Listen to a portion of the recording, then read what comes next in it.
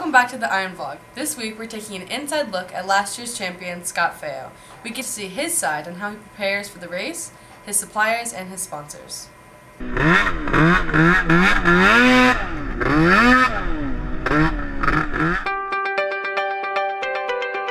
name is Scott Faeo.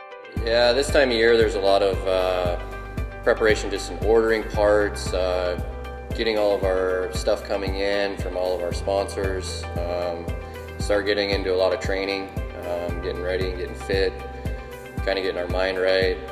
For most of us, we're trying to wrap up our work season and transition into race season, so it's kind of an in-between right now, but slowly here we're going to be full-blown, just nothing but snow goes for 3 months. So there's a lot to do. It's always tough to stay ahead, but we try to every year get more and more done early as possible. You know, I got a long list with my family and tie-ins and racing myself. It's something I really enjoy. There's something about being out there in the elements and just kind of being alone by yourself and pushing yourself to limits that you kind of need to do to feel alive sometimes, I guess. And I don't know, it's once you get a taste of a win too, like last year, it's one of the best feelings you ever have. So it's something to keep you pushing forward to get another one, I think, you know. And this year especially, I'd really like to repeat. Polaris in general has been phenomenal for me. Our local support here in Alaska with Chris at Hatcher Pass Polaris is phenomenal. She does a great job of setting me up with anything I ever need or ordering anything I need, and is spot on. Just anytime I need it, it's available to me. And the relationship with her and the manufacturer down south is great. The support is really good. Yeah, this is our race chassis sled right here. We usually break it down to pretty much nothing. We go through the whole thing from the bottom of the motor all the way up to reinforcing the whole chassis to make that 2,200 miles. There's a lot of little components that go into it that a lot of people don't see when it's stripped down and then it starts going back together.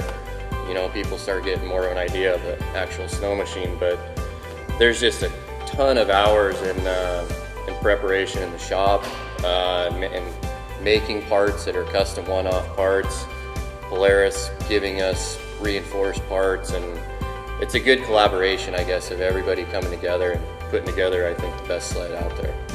Our work seasons up here are so crazy. Our summers are so short.